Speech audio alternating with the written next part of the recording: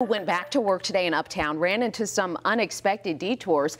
Dangerous conditions forced police to close some Uptown Charlotte streets today. East Stonewall Street between South Tryon and South Church was shut down because of ice falling off some of the buildings in town. NBC Charlotte's Evan West saw that ice falling firsthand today. He picks up our team coverage tonight at the Chevy Storm Tracker. Evan, how's it looking out there? Well, Bill, the roads actually look really nice. We've been on the roads for much of the day. I'm actually going to get out of the car and show you what they look like. We've got to credit the DOT crews to all the work they've done. But I'll tell you what, we've seen a lot of the snow that's been plowed by the North Carolina Department of Transportation all up on the side here in the University City area.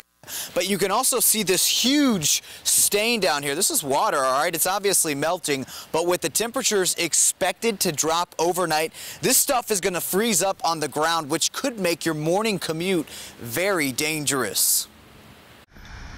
Even with nearly 3 inches of snow, driving conditions in Charlotte could be worse. They seem to be good out there. While the majority of the metro was blanketed by another dusting Monday morning, rising temperatures quickly turned the snow that fell on our roads into puddles. I find they really weren't that bad. Very wet, but thank goodness there was no freezing temperatures. And then the trees started falling at a tremendous clip, forcing road closures on Wendover, Carmel, Colony, Park Road, Ideal Way, and South Boulevard. In total, more than 12 major roads were blocked by trees after falling overnight. The work isn't stumping tree removal experts who say they expect more trees to topple. It's mainly your evergreen stuff that's still holding leaves.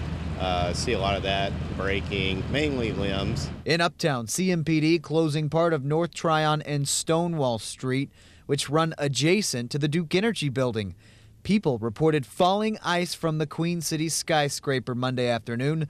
A spokesperson with Wells Fargo who owns the building says no one was injured. Something you definitely do not expect to see whenever you're walking the streets of Uptown. They actually put out scaffolding for people to walk under. And moral of the story here, just keep your head on a swivel and make sure that you plan ahead before you go into work or school tomorrow morning. Reporting live in University, I'm Evan West for NBC Charlotte. Or work from home if you can. Evan, good advice. Thank you.